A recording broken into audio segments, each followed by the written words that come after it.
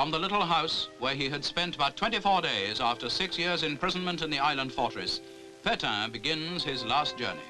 Marshal of France, he was tried and condemned by his own people for treason.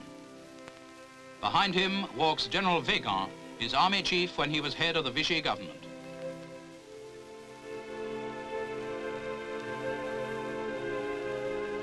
To the little cemetery of poor Joinville, they carry the man to whom France would have paid her highest honors had he died before his love for France made him betray her honor. But in death, the little people remember only the man who saved France at Verdun.